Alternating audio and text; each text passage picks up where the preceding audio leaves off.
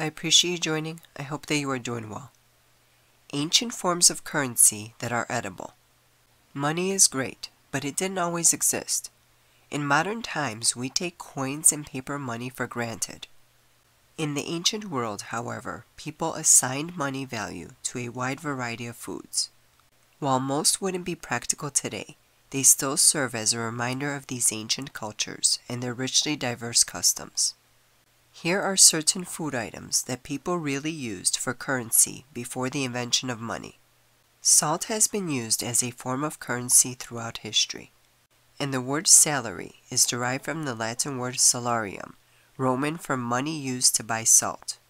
In East Africa, through the Middle Ages, salt was the primary form of currency. Roman soldiers also received their salaries in salt. Parmigiano cheese was once used as currency.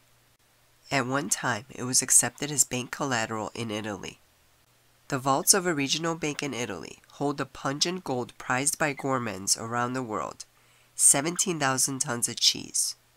There are 2 climate-controlled warehouses which hold about 440,000 wheels, worth $187 million. The cacao bean has been used as money. However, one problem with trying to match like with like is that not all cacao beans were the same. They differed in origin and quality, and therefore their values went up and down.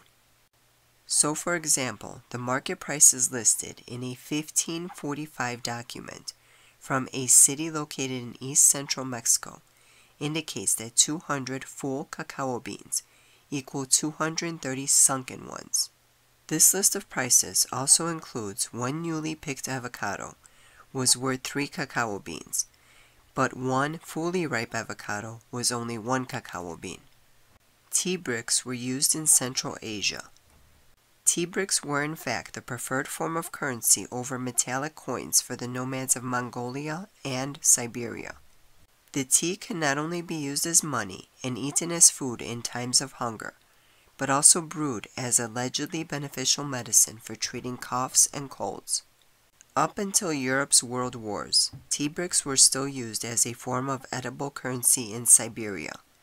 With gold and silver scarcity being a problem for colonists in America, the Chesapeake colonies relied on tobacco as a currency.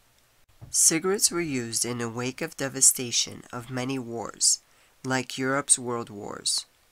Tobacco was the most stable currency in the Chesapeake colonies, and even had an exchange value in gold terms. In Egypt, bread and beer were used as a currency to pay slaves, tradesmen, priests, and public officials.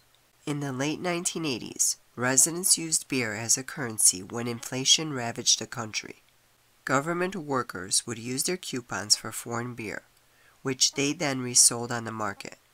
I also seen a reference to turmeric spice wrapped in coconut fibers as once being used as a currency in the Solomon Islands. However, I was unable to find supporting documentation for this. I did find that Solomon Islanders value an item as money if it is passed between a number of people and is recognized and accepted as having a relatively set value. For centuries, food has been used as money, and these were some examples of that. Thank you for watching. Good day and good health.